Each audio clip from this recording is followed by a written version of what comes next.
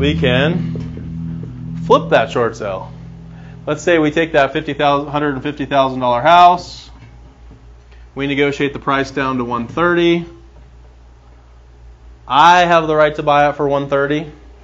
Market says it's worth $150,000. Who do you think should get the spread? You.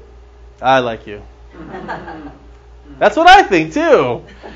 If I take a house that's worth $150,000 and I'm able to negotiate a deal where I can buy it with a $20,000 discount for $130,000, I think I should get the difference. I think if you can do that, you should get the difference.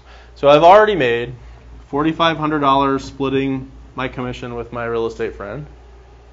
Then I've got a $20,000 spread. By the way, I'm not even talking about fixer houses. I'm talking about just straight up retail discount.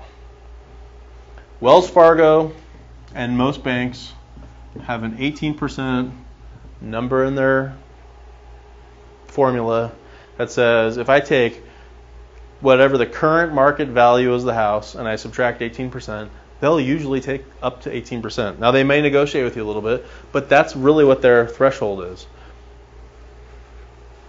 So if you want a deeper discount than 18%, you need to demonstrate why the current market value is lower.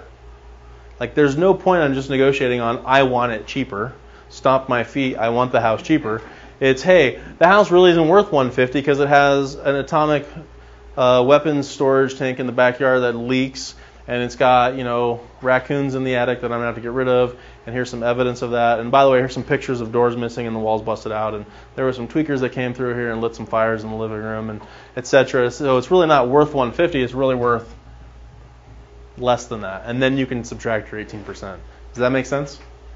So they're willing to give you a discount because they know it's a short sale.